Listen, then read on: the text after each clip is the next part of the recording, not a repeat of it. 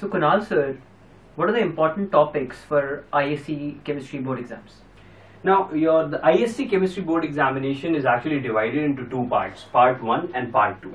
Part 1 is basically testing your general understanding of the whole theoretical chemistry syllabus that you've actually taken up. It will be covering almost all the chapters. So, one cannot exactly specify a specific topic, but yes, one of the important thing that students miss out in part 1, question number 1, that is basically a fill in the blanks question. Students generally start to fill in their own blanks and fill in their own words. You should avoid that. There is a set of options given to you. Stick to that. That is the only options to be filled in.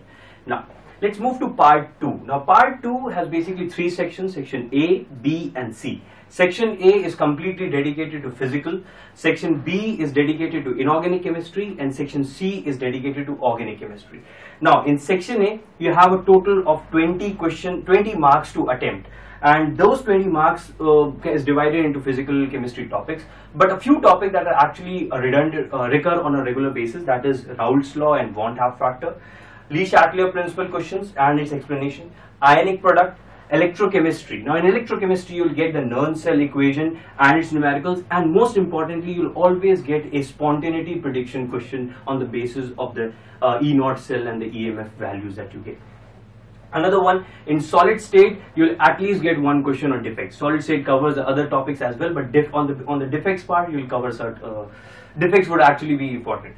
Now, in inorganic, generally, one of the questions is you're supposed to attempt a total of 10 marks, out of which the 5 marks is completely dedicated to coordination. You'll get a question on coordination chemistry, 5 marks dedicated to it, and nomenclature and isomerism. That is what it exactly covers. Apart from that, there will be a certain other question as well.